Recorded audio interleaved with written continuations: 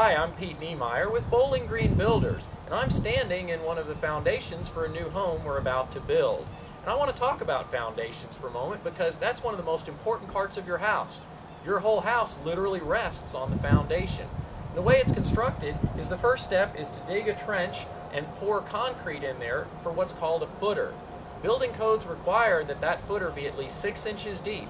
But at Bowling Green Builders, we go the extra mile by making sure our footers are at least 8 inches deep, 30% more concrete to ensure that our foundations are strong, durable, and long-lasting for many years to come. It's just one more way Bowling Green Builders goes the extra mile for you.